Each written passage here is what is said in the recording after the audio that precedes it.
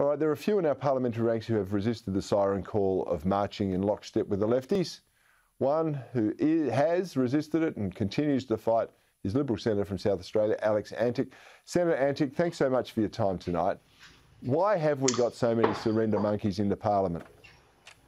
Well, look, Corey, and thanks for having me. It's quite an intro to follow after all of that wind-up, I've got to say. But look, you're quite right. The truth of the matter here is that what's happened in politics is a little bit like what happens in day-to-day life for people. And so people can cast their mind back to the last dinner party they were at or the last time they were in the coffee room at work.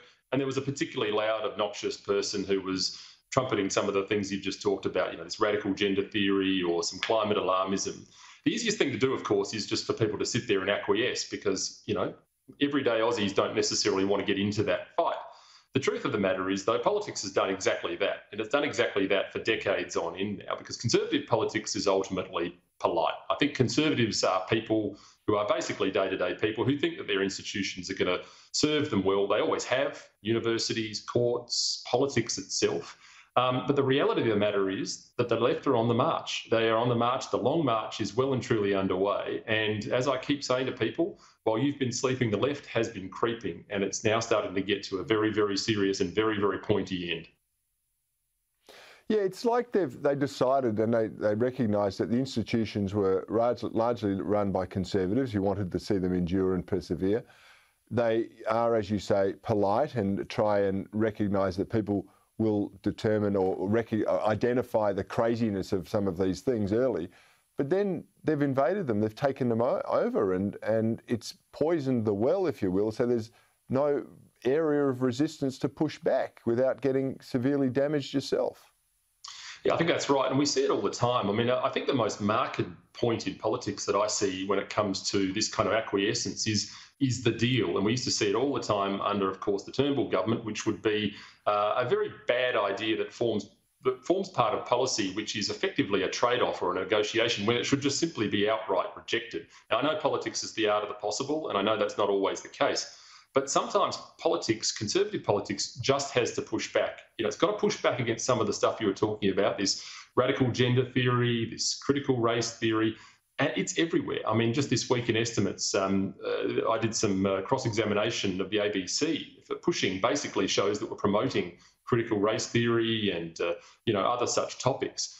The truth is, it's everywhere. And if people out there are frustrated, my message to them is, don't get frustrated. What have you done about it? Because this is across the board in society. It may be that you're frustrated with your local council trying to close off Australia Day. Well, run for council. It might be that you're frustrated with your school, where you're involved in it, or you're on the board of the school. We need conservatives everywhere, and we need them inside politics as well, selecting people to go to Parliament that share your values. Because the reality is, Corey, we're not going to win back our country with weakness. Well, Alex, you raised that and you talk about people's frustrations. I've got to tell you, I've had a lot of communications about the government's adoption of the left's net zero 2050 target. The Prime Minister's flown off to Glasgow for a deep fried Mars bar or whatever they eat over there. This is green folly. Why would the government be pursuing it? I understand maybe they were pressured by this rump within the party that was going to cross the floor and legislate for it anyway. Is there any truth to that?